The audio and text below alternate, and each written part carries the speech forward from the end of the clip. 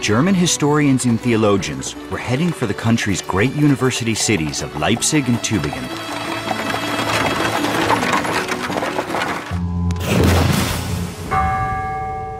They were centers of a dispute about one of the key foundations of the Christian faith. European scholars were locked in a heated debate about the reliability and the authority of the Bible. For centuries, devout Christians had believed that the Bible was the unchangeable Word of God.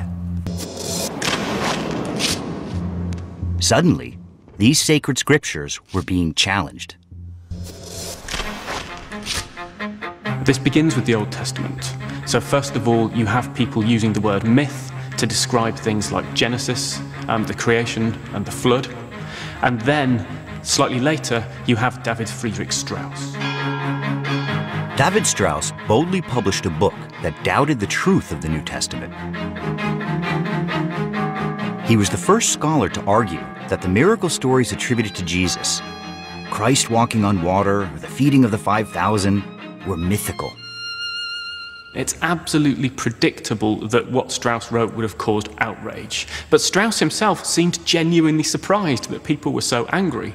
And he just didn't have the guts to go through with these ideas. He himself became a kind of outcast and tried writing much more conservative texts to recover his reputation. But the public in both Germany and Britain were, genuinely outraged by what he'd written.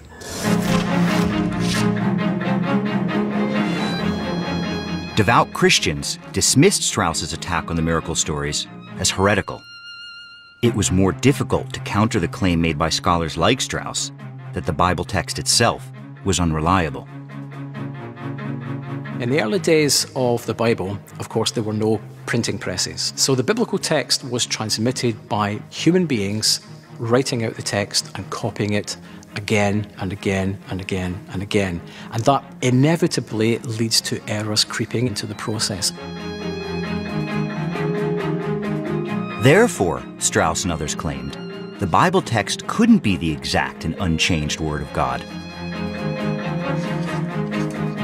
What critical historians discovered was that the texts on which Christianity were based were not reliable. They weren't historically authentic.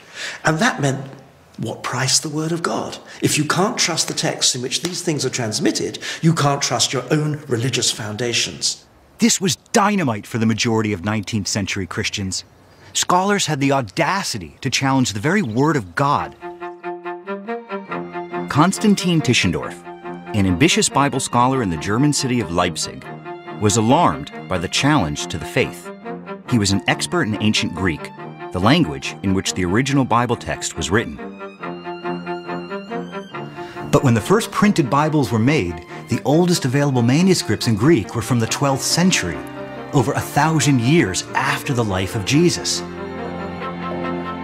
Tischendorf would search for the earliest Bible text to show that the Bible had a solid historic foundation. For the Christian faith, the stakes could not be higher. Nothing in theology is as important as the careful study of the oldest manuscripts of the New Testament to prove their genuineness. I will reconstruct, if possible, the exact text of the Bible as it came from the pen of the sacred writer.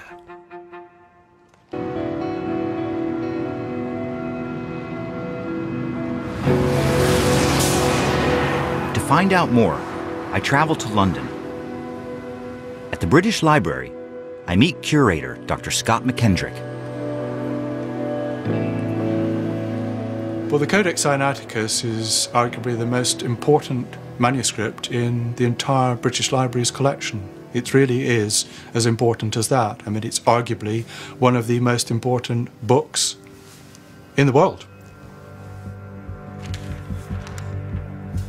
The Codex Sinaiticus contained much of the Old Testament and the 27 books of the New Testament, reassuringly familiar to 19th century Bible readers. But on closer inspection, the Codex revealed some disturbing features. Christians believed that the Bible was the unchanged and unchangeable Word of God. Yet this earliest Bible was full of edits and corrections. Virtually every page has corrections on it. There are nearly 35,000 corrections in the entire manuscript. Some of these are more obvious than others. And what are they? As part of making this manuscript, you have 3, possibly 4 scribes who are involved in that exercise, and one of them is a sort of chief editor, we think, and he's one of the most interventionist correctors. But second phase is several centuries later, in the 7th century, you have a series of correctors who actually change the character of the text, often quite dramatically. Most of the thousands of edits are tiny, though any change can be regarded as significant. And when one edit concerns words uttered by Jesus as he was dying on the cross, it's enormously challenging. Father, forgive them, for they know not what they do. Oddly, this was marked as doubtful by one of the correctors of the Sinaiticus, but reinstated by a later corrector. There are 35,000 edits in the Codex Sinaiticus, which suggests that the scribes were unsure about the integrity of the biblical text. But the anomalies of the Codex didn't end there. The most intriguing and to some troubling feature of the Sinaiticus is the ending of the Gospel of Mark, which describes what happens after Jesus is crucified and his body is put into a tomb. So in Codex Sinaiticus, Mark's Gospel, which is our earliest Gospel, ends at verse 8 of chapter 16. So chapter 16 tells us about the discovery of the empty tomb. The women go to the tomb, they discover it to be empty, they meet a mysterious angelic figure who tells them that Jesus has risen from the dead, and then he tells them to go and proclaim that message to the disciples and to Peter. But the women are afraid and they tell nothing to anyone. So that's the way that the Gospel ends in Sinaiticus. The ending of Mark, recounted in 19th century Bibles like the King James Bible, is simply not there. Then they went out and ran away from the tomb, trembling with amazement. They said nothing to anyone, for they were afraid. And that's the ending of the Gospel of Mark in the Codex Sinaiticus. In this, the King James Bible, there's an additional 12 verses where Jesus then appears to his disciples, providing proof of the resurrection and proof of his divinity. The question was, why did the long ending not appear in the Sinaiticus, the oldest known edition of the Bible? It appears that sometime after the 4th century, a longer ending of Mark, including the resurrection appearances, had been inserted into the official Bible text. The arrival of Sinaiticus was an absolute bombshell in Victorian society and in the world, not just of theology, but across the whole community.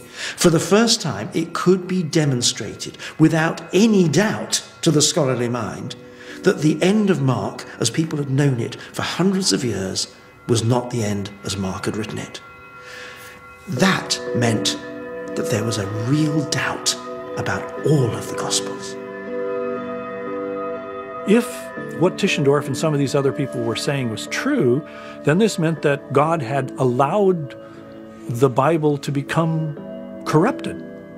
What this meant for a Protestant who believed that their self depended on a reading, a reaction to the Word of God was, how is my self based on a falsehood?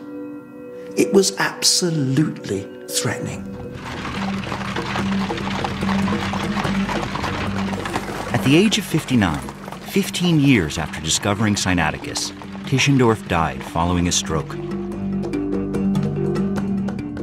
Until the end, he remained robust about the short ending of Mark in the Sinaiticus, delighted that this more reliable Bible text had been found. But the questions raised by his discoveries about the original Bible text and its transmission over the centuries wouldn't go away.